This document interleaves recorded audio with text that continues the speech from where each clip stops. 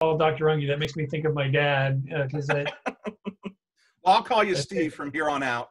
that's fine. Yeah. But for those of who might not be familiar with who you are and your work, can you tell us a little bit about yourself and your background? Sure. I was raised Lutheran background, went to boarding school, college, and didn't know the Lord. Ended up meeting some guys from Campus Crusade for Christ that explained the gospel to me after a series of personal things, and the gospel finally clicked. Got involved in a local church and was working in youth ministry, decided I wanted to get some Bible training. I'd finished my bachelor's by that point, started attending Trinity Western part-time, and over 7 years, got a 2-year master's degree, and saw things going on with biblical languages where people are starting to ask, why do we still need to teach Greek and Hebrew? Isn't this just kind of a hazing? And people could make, say it was really, really important to learn biblical languages, but when it came down to answering why, there weren't always really strong answers. And I believe that they were important too. So I, as a result of a short-term mission trip in 1993 to Ethiopia and looking at some of the things where people are moving away from the Masters of Divinity degrees into the Masters of Religious Education, just a series of things ended up, the Lord laid it on my heart to have that be my mission in life, to make a case for the value of biblical languages. My background through both of my grad degrees was framing houses. So I've got scars and laceration wounds and things from framing by myself over a period of 16 years. And so I bring a very practical kind of bent to scholarship, and Faith Life or Logos Bible Software was kind enough to hire me in 2006 on kind of a trial basis to try out some of these ideas. And so I built some databases, marking up discourse features, published a Greek discourse grammar, and then have done some other kind of experimental commentaries, but have been with them for 14 years as a scholar in residence. And it's been a great blessing to help build tools within the software that really wouldn't be possible in print, wouldn't be possible outside of that ecosystem, that are there to help people who don't have a much of a background in biblical languages, as well for those that have advanced backgrounds to be able to better understand how to use Greek and Hebrew for ministry. Oh, that's fantastic. So I did some research on your background, and I don't know, I don't have a background in construction, but I love someone who's able to go down a unique path and end up at Logos. It's just a fascinating story. And we're going to put links to your books and resources. Okay. In fact, I would encourage everybody, especially our Logos users, to just do a search for Steve Runge, and it's Runge. But Yes. I think 56 hits in the Logos bookstore. So, quite the resume there. And then also I want to just promote the high definition commentary series on Lex and Press. Those are outstanding commentaries. And you're exactly right when you say you've come from kind of that blue collar world where you're able to explain things. I'm not an academic, but when I read your stuff on linguistics and grammar and discourse, it makes sense to me. Right. And so you're doing a great job. Well, it's such an honor to talk to you. And up front, we always kind of ask a silly question, but Christmas is coming up. Do you have any pet peeves? And if you don't have a pet peeve, what's one tradition that's just non-negotiable? Pet peeve, I would probably say a fake tree. I know there's room for them living in the Northwest. It's easy enough to get out, and either, like for $10, you can get a forestry, a National Forest Service permit to go cut your own tree. But that's a big deal. Black Friday is all about going and killing something. And for me, it's not ducks or deer. It's a tree. It's a tree. Fair enough. And no, fair enough. Mine is Pentatonics, the band. Okay. My pet peeve. Well, it is such an honor to talk to you. We're going to talk about a couple of things. One is discourse analysis, and then also the Bible software, how you're using it. But discourse analysis, and you write to people in your book, your discourse analysis book, that I felt were like me. Biblical languages are important. I've got 4 semesters of Greek, but I wasn't familiar with a lot of the concepts that you had written of. That's not blaming my professor at all. He was fantastic. It was just, I was out of habit. So for those people who might not be familiar with the idea of discourse analysis, what is it? And then why is it important that we think of things like discourse analysis? Okay. Discourse analysis, or what I, more specifically what I'm doing, calling it discourse grammar, meaning like writing a grammar, especially of basically writing a description of things, especially those things that are operating above the sentence level. Most of the time when when you're learning Greek, most everything is geared toward translation. So your understanding of something is demonstrated by your ability to translate it into natural English. But oftentimes Greek is not English. It's like they have a different word for everything, and they don't have the courtesy to speak in the way that we do in English. Mm-hmm. So an old Steve Martin joke.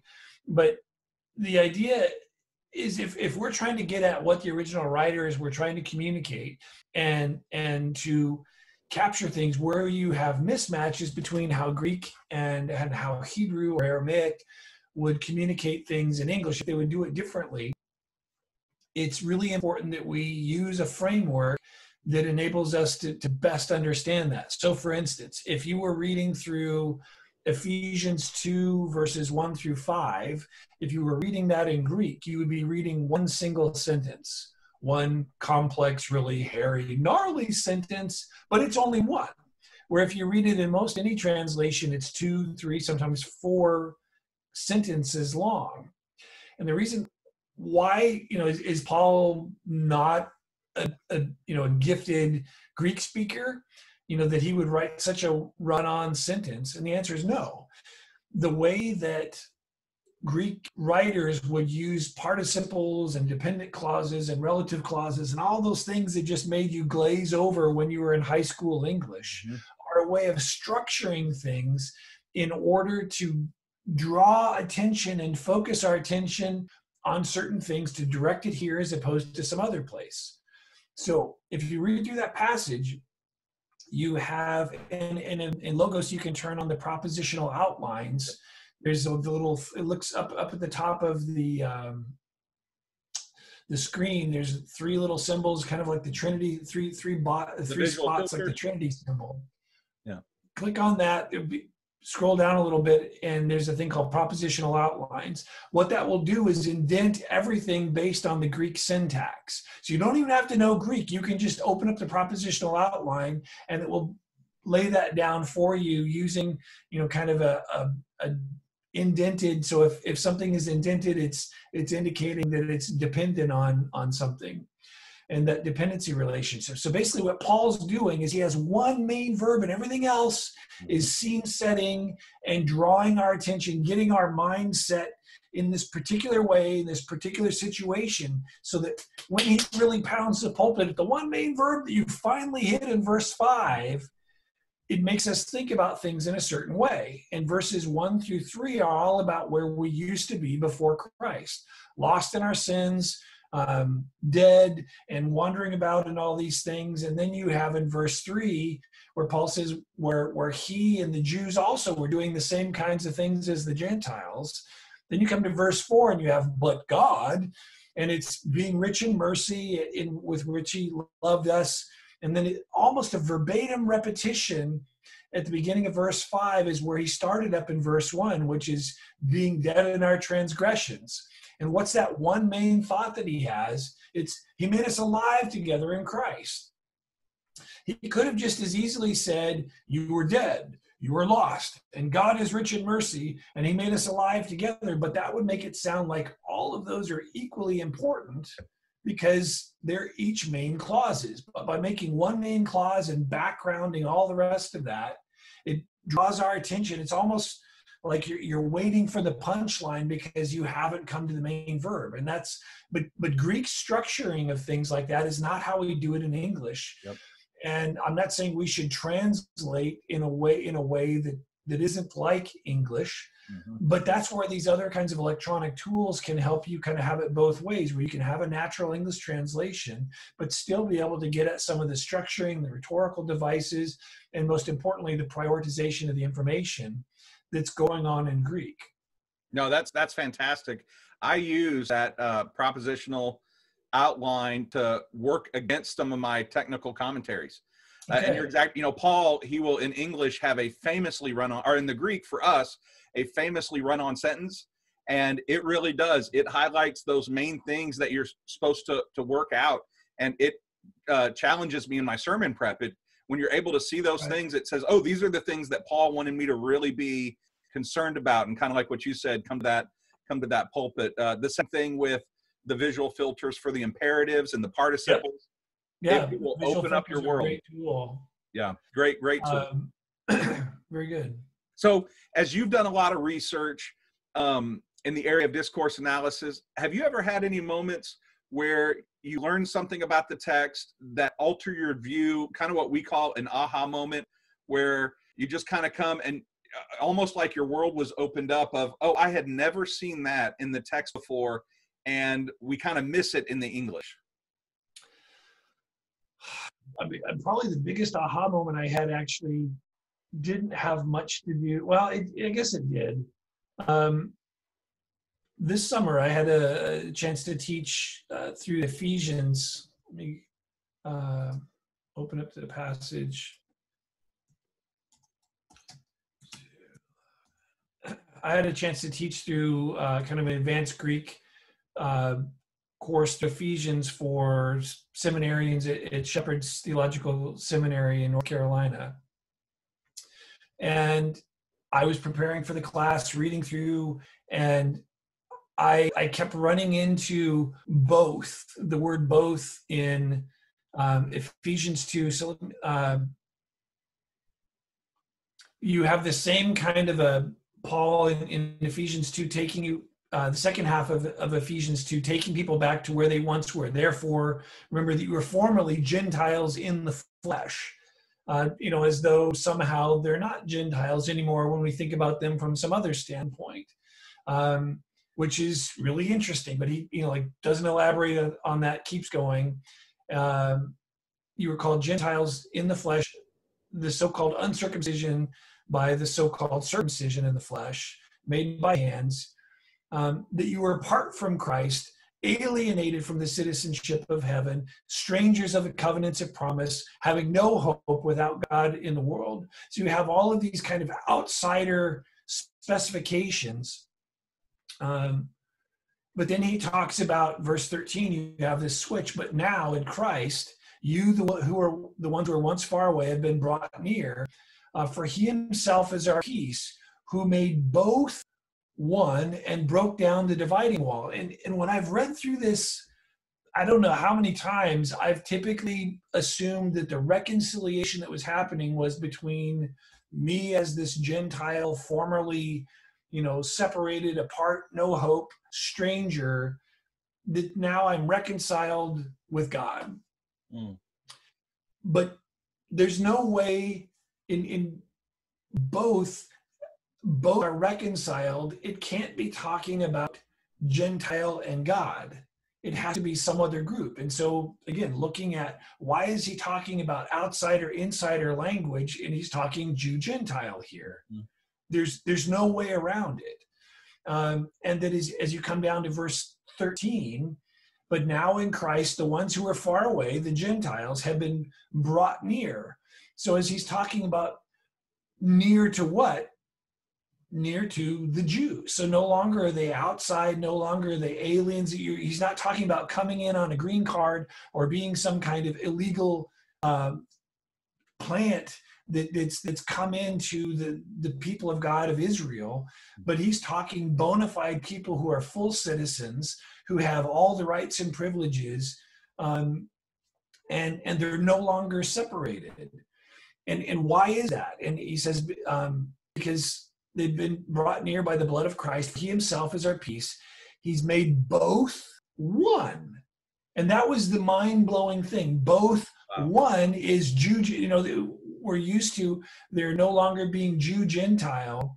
But as he talks later, well, for he himself is our peace, the one who made both one, broke down the dividing wall. And I thought I was crazy here that this is, if you've read any of Mike Heiser's work, he draws a lot back to Genesis 11 and the dividing of the nations, the handing over of the nations to the other gods, and raising up a nation for himself and the people of Israel through Abraham. And throughout the prophets, we have this expectation that God would redeem the nations, reclaim them to himself, and make one people again. But that's the super secret mystery of the gospel. That, as you read in chapter 3, he talks about this, that's been hidden since the beginning of time, that you finally get to see. And that's that the gospel is what enables the reconciliation to happen. And that I don't think this is just talking Jew-Gentile, but I think the kinds of struggles we've been facing this summer as a nation over racial reconciliation, that the gospel is that thing that finally enables that to happen. And that without the gospel, there is no hope, which is exactly why we see what we see going on in the streets. But at the same time, for those who are believers in Christ, the same kind of dividing wall that was broken down for Jew and Gentile that kept people separate is the same, that I think that same mandate we have today for reconciling. What does that look like? I don't know. But in terms of the animosity, the just choosing to live separately, the choosing to live kind of a separate but equal existence, there's just not a room for that in the gospel. And it's been, kind of shattering. And I thought I was crazy doing this kind of reading. So I went back to J. Vernon McGee, which is back into the late 50s, early 60s for some of this exposition. And he's laying out this, you can go to YouTube and actually read his or listen to his audio recordings.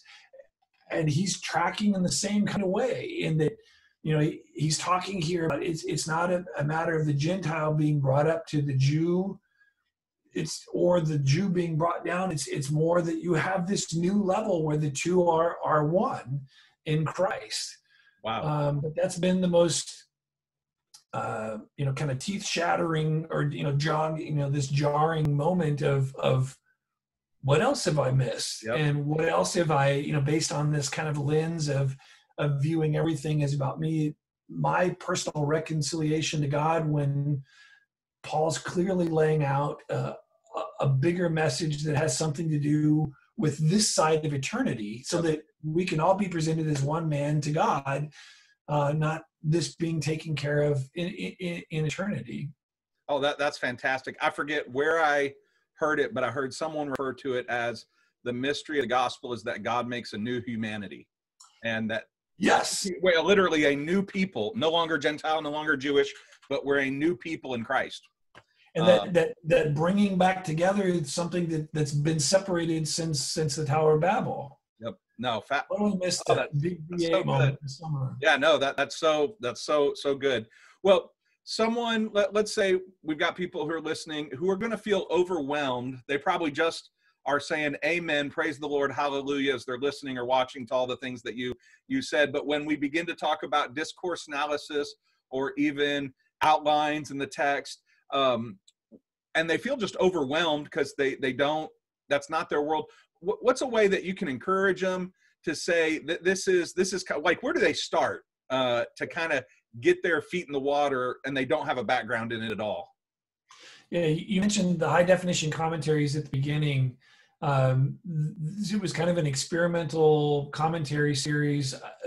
My mandate from Bob Pritchett, the CEO of Faith Life Corporation, basically came in and said, you said discourse analysis is so valuable. Write a commentary my mom could use in her Bible study and put pictures in there that would help illustrate the points. Yep. And he kind of sketched it out on a napkin and left, like 10-minute meeting after lunch one day. Uh-huh. And I think the napkin came from lunch. So I took like a couple weeks, started figuring out what would that look like, drew some pictures, did a commentary. We did a sketch of Philippians, I think it's something out of Philippians 2. Did a sample, like 5-6 paragraphs, a couple of pictures, and kind of threw it up on pre-publication where you can, that's how Faith Life will put books out to see if there's interest. And normally those pre-pubs take, sometimes a month or two, sometimes 6 months, sometimes they never have enough interest. We posted that thing about 4 o'clock, came in the next morning, and it had all the orders that were needed because of the interest in this. And we hadn't had many pre-pubs that had that kind of interest. So if you are interested in kind of a folksy explanation of Greek based on how my mom would call me down to put the peanut butter away or things like that, this would be probably, if this doesn't capture your imagination, I don't have much else for you. But the Philippians commentary or the James commentary, there's a new one on Galatians as well that doesn't have pictures. I'd commend one of those to you. And if that sparks some interest, especially if you've taken Greek in the past, you've had a year of Greek at some point, but it's gotten really rusty. These resources were written with the rusty Greek student in mind to help encourage them to come back and start using those tools again. The goal isn't to be able to read a clean, a toolless, Greek text without any helps. The goal is to just help you better understand what's kind of going on under the hood, especially with some of these devices that aren't really covered in seminary, but are really helpful in terms of understanding, how the writers are directing our attention or prioritizing things. Oh, that's great. And 2 things on that. One is that shows the value for people who are the Bible software users to go ahead and purchase the pre-publication stuff. That helps get books out there. And then also anybody who's thinking about these commentaries, if you don't have them, I think they're all under $20. They're very reasonably priced for a commentary like this, and they're unique. I always think every person needs almost 2 kinds of commentaries, one that is towards the seminary and another that is towards the pew. And this kind of bridges the gap, that does something unique, but it makes it accessible. Those are great ways to get our feet into the water. Well, kind of switching gears, just at a personal level, you spend a lot of time in the text. This could be somewhat of a loaded question, even though it's not, because I think we have so many good Bible translations. But what's your favorite? And I know that could mean you're probably going to say for what, but what's really your favorite Bible translation? I think I've traditionally liked American Standard because it's helped me understand the structure, but some of that appreciation for the structure in Greek or Hebrew has to do with having taken Greek and Hebrew. Mm-hmm. So some of those, the more wooden translations can end up being off-putting because it doesn't really sound like good English, and it's not meant to be. The Lexham English Bible the same way. It's meant to be like a scaffolding to help display information in the resource, that, to mimic as much as possible the Greek or Hebrew structure. Mm-hmm. So especially if you've had some background, you've taken some Greek or Hebrew, those can be useful. I like some of the paraphrases as well because of how it's kind of the opposite end of the spectrum. So the New Living Translation, again, you'd say maybe it's more of a paraphrase, not a translation, and debate over that. But the bottom line is it will help you think, because it's more of a thought by thought translation instead of a word but word for word translation. It can basically provide a whole new kind of snapshot idea at the higher level that I would have missed otherwise, and help me slow down and think back through things. Mm-hmm. So kind of going, I tend to be kind of an extremist in that sense, and it's kind of operating at those 2 extremes and having some things that are going to challenge the mediocre. I do like the NIV a lot in the sense that it provides, when I saw my mentor, Stephen Levinson, when we were arguing over something, he would kind of go to the NIV as a tiebreaker, so to speak. And so NIV can provide a helpful in terms of how they've structured the phrases. It's structured the clauses. That's been another one that's been useful. But it really depends what you're doing and what your background is as to which is going to be most helpful. We're really in the golden age of Bible translation when you think of the history of the church. It's just such a blessing. I love almost all of them. I can't say I love all of them, but Right. the ones definitely done by committee and by people who know what they're doing are just, all those translations, I think, have their purpose for the Christian. Right. Like you said, it really depends. What are you using it for? And so great answer. What's your favorite book of the Bible? My favorite book of the Bible, it would depend. I would say today, I think it really has to do, the Desert Island Bible book would probably be Romans, but I think at the moment, just really pouring back through Ephesians and really feeling like I've misunderstood the gospel. I've tended to think of the gospel in a four spiritual laws kind of sense. And I think there's a tendency to think about the gospel as a transactional thing between an individual and God. And you have other voices like N.T. Wright who can be thinking, broad strokes, much bigger, the salvation history kind of idea. And there can be a tendency to like push that off and say, no, that's too big. He's reading something in. He's where is the transactional individual thing? And then I come across passages like Ephesians 2, Ephesians 3, and especially if I read Ephesians 2 as setting the stage for Ephesians 3, that Ephesians 2, 8 and 9 are not the end all be all, that salvation that comes about by grace through faith is just simply to put me in that situation so I can finally experience and help be an ambassador for the reconciliation that God's wanted from the beginning of time. Yep.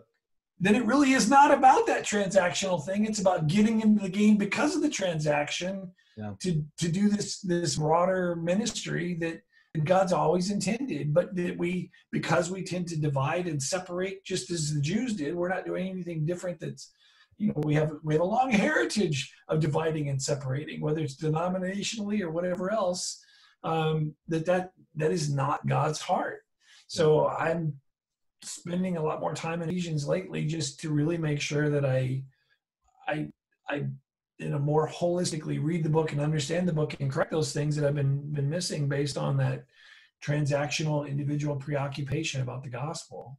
Oh, you're so right. And if for everyone listening, we're going to interview, I've got the privilege of interviewing Dr. Matthew Bates from Quincy, who's written, I think his stuff on this is Salvation Allegiance, and then he's got his book Gospel Allegiance. And he writes another one. I think Scott McKnight with King Jesus Gospel is just knocking out of the park. And you're so right. We have that Reformation. The church has always been a pendulum, right? Like, and we're always reactionary. And so, please no one get mad at at Luther and Calvin and the Reformers. Though, man, what a blessing to the body of Christ. And yet everything, when you look at their context, is this pendulum. And so I'm thankful for some new voices who are really taking us away from that four spiritual laws. Even though that's part of it, I believe in personal salvation. But it's a limited view. I would say it's connected to the gospel and not the gospel. And that's another podcast. But I love what you're saying. All that is ringing true to my heart. Well, what authors, maybe both academic, people are always looking for book recommendations. What authors, both academic and pastorally, have left a strong influence on you? And you've already named a couple. Right. I think more recently, Mike Heiser's work, so The Unseen Realm, Supernatural. I really did not do much in seminary about Second Temple Judaism, and I was like, I'm just going to focus on the Bible. Why would I want to be reading these non-canonical texts? Well, it's because the writers of it seems at the very least it informed their worldview, or it gives us an idea. So when we come across these weird texts like 1 Peter 3 and Jude, it's like, what are they talking about? Gaining that background, that is, we talked about that assumed knowledge, that shared knowledge that we have, what would that look like for them? Mike Heiser's work is a really important, fills in an important piece of that besides archaeology and sociological things. I think in terms of academic books early on, some of the literary the Jewish writers, so Adele Berlin, Robert Alter, Shimon Bar Efrat, these are now kind of getting dated. But I think that, again, I didn't spend much time in English or English literature. I was not trying to get in touch with how a sonnet moved me in terms of poetry. I didn't really learn how to read. So a lot of what I'm doing now in grammar is catching up for what Mrs. Williams and Mr. Gillette were trying to get me to do in high school that I just had no interest in. No, so that's great. Adele Berlin's Poetics and Interpretation of Biblical Narrative, she's not a believer, but she's a practicing Jew, teaches comparative literature, or used to. I think she's retired now at University of Maryland, but just fantastic respect for a close reading of Scripture. And essentially all that I'm doing in my work in discourse analysis and discourse grammar is taking some of these literary ideas and running them through a linguistic lens to better understand how it is that God's wired us to process these things and why it is that they bring about the responses that we do. No, that's great. That's fantastic. And I've got to ask, what's your dog's name? This is Tilly McCutterly Chocolate. She's a Springer Spaniel, a tri-colored Springer. And so we tend to name our animals after food, just to kind of keep them in their place, let them know where they are, but also just for fun. Yeah, and no, that's great. Chocolate's my favorite ice cream. Okay, no, I see Tilly walking in the background and wanted to ask. Well, let's talk just for a moment, and I appreciate your time so much. The Logos Bible software, people are always interested in someone like you, how they use it. So how do you use the software in kind of your everyday life? Like, how are you using Logos Bible software to further kind of your walk with the Lord? Right. I think probably most of my reading now is electronic. I used to have, I had my New American Standard Bible, and I would take notes, and then I would go and try to find them, and I had no idea where they were. There was no way to find the notes. I'm not a good journaler, so I never developed a strategy for filing notes away and being able to find them. It tended to be things like envelopes and pieces of paper and things like that I couldn't find them again. I still do that. I still have sticky notes all over my monitor, but using the notes feature, especially when they blew up the notes and you didn't have to have them in notebooks, I can read something. I can take a note on my iPad. I can underline something in my iPad, and when I show up on my desktop 2 years later, I can find it, or I can search electronically and search all my notes and be able to find them. And so it's brought insight where I can have a conversation with 2009 Steve because I had this idea, and I don't, if I disagree with myself now, I can just add a new note that says 2020 Steve sees this, and this is where I am now, but now maybe in 2024, I can have another conversation with myself that I wouldn't have had otherwise. So the note feature has been incredibly helpful.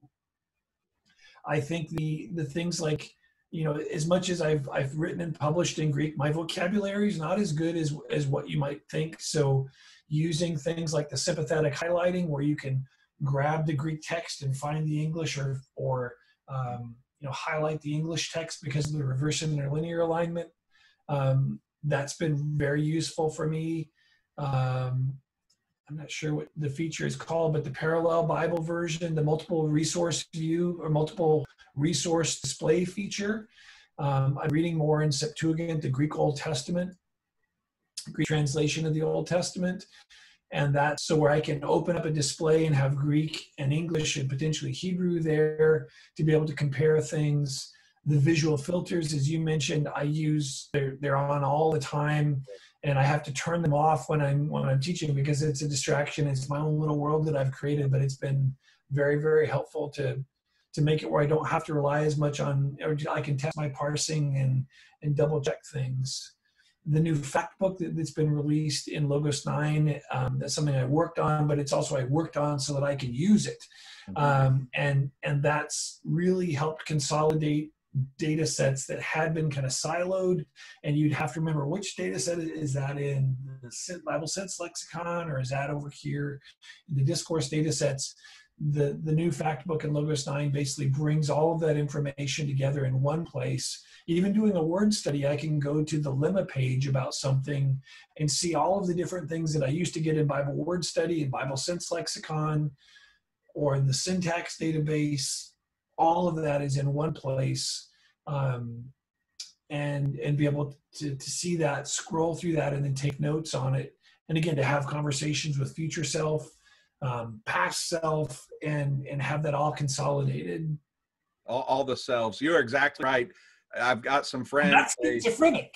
They've got Logos 9, and they thought the user interface is the same. But the more that I played around with it, that fact book is a game changer. It's like the engine of the vehicle got a huge upgrade. And as soon as I was able to search grammar and lemmas and have all this information, so I could do a right click on a word and search that kind of word within fact book, it was just a game changer. It's like the Ephesians 2:14, the breaking down the wall. That was a lot of what was going on under the hood, is breaking all of those kind of silos of the data sets and bringing them together. And that's something that you're going to be seeing, going into the future, to synthesize more and more of that information into something that's bigger than what they are individually. Wow, that's fantastic. Steve, I want to thank you so much for sitting down with us. This has been an absolute joy and privilege. I hope to talk to you again in the future. And it's just been wonderful to get to know you. Well, thanks so much for having me. It's been a privilege, and wish you the best. Merry Christmas, and look forward to talking again. That sounds good. Well, thank you, everybody, for listening or watching. I'm going to put all the links in the description below so you can buy some of Steve's books. Brave Daily, at its heart, we are a Logos Bible software coaching outfit that has some of these author interviews and book reviews. You can go to our website at bravedaily.com to sign up with a coach. And if you have questions about discourse analysis, grammar help, prepositional outlines, all the things, we'd be more than happy to sit down with you and go through this. And until next